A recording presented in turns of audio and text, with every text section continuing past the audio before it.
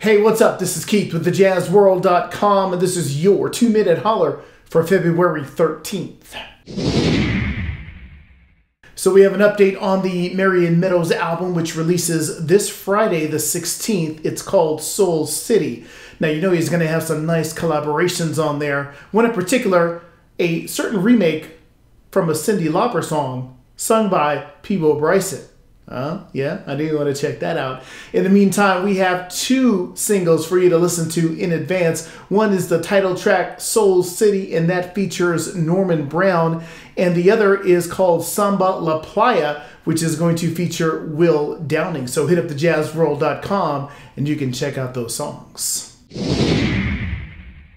Last week, we let you know that Aubrey Logan is going to be a part of the Summer Horns 2 project. And of course, he plays with Scott Bradley's Postmodern Jukebox. Now, if you want to see her in concert, because she's also a great singer in addition to a trombonist. So, hey, if you want to be entertained, this may be the show for you. February 27th, she'll be in Washington, D.C. March 1st, she'll be in New York. March 20th, Sacramento, California. March 23rd, Seattle, Washington.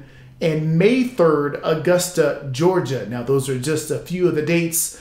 Go to thejazzworld.com. We have the entire concert schedule for you.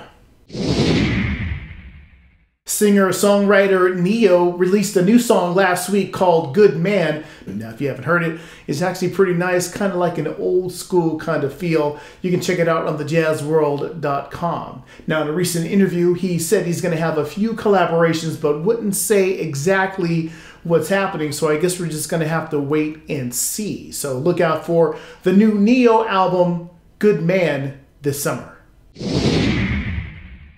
If you're like me, you love those Unsung episodes. For those of you who don't know, Unsung is like an R&B version of the old show Behind the Music. Now, it's on TV 1, 9 p.m. this Sunday. They're back with Silk. That's right. Now, you know they were discovered by Keith Sweat, and if you look at their catalog, they had a lot of hits back in the day. Freak Me, Happy Days, just to name a few. Now, it should be a good episode to check out. If you don't have TV1 on your channel guide, it's usually on their website, tv1.tv, about 24 hours after the show originally airs. So be sure and look out for that Unsung Silk.